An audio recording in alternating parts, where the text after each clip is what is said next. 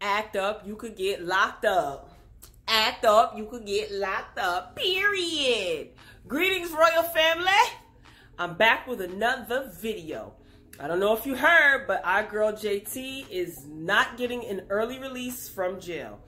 JT is the other half of City Girls. So the group consists of JT and Young Miami. Two MCs that joined forces, created a group. They're from Florida, Miami, Florida, from the 305. But last year, honey, JT had some bad luck. She was sentenced to 24 months of jail time for fraud and identity theft. So she is almost completed a year. July of this year will make 12 months of her 24-month stint.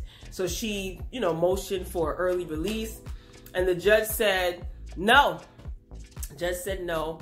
They're actually waiting for the Bureau of Prisons to make a decision. So it's a possibility that she still could be released into a halfway house to serve out the remaining first year of her term.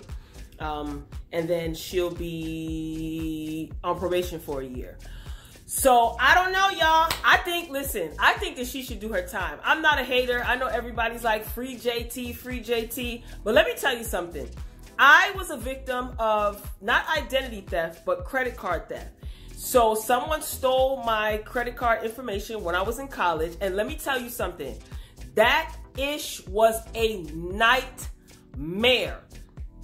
Oh my God. It was a nightmare. Luckily, I had a good credit card company. I won't say who because they're not sponsoring this video, period. Okay? And everything, worked out. It took a little bit of time, but I was so angry and so ticked off. So I had money stolen from me. I had my credit card information taken again when I was away at college. And if it wasn't for street justice, homegirl that took my information would basically be serving time just like JT. So sis, you do this crime, you gotta do the time. I'm sorry. It wasn't worth it. You stole someone's identity, you racked up $1,000 in charges. So you're gonna have to eat that, sis. I'm not a hater, I'm just saying. Ain't no free JT. Don't free JT. Keep your behind in jail. Sit your behind down. Think about what you did. Basically, you have something to look forward to. Good thing your girl, Young Miami, is holding it down. So you'll have something to look forward to.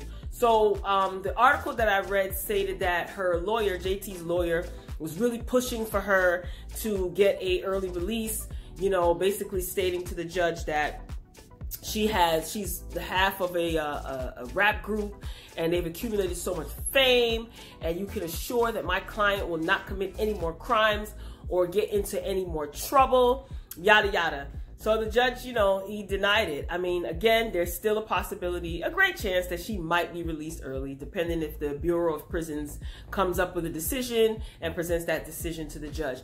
But I think that she should at least serve 1 full year in jail and then, another year probation. But can you handle it, JT? Did you calm down? Are you only calm because you're behind bars? Are you going to act up when you get out of jail?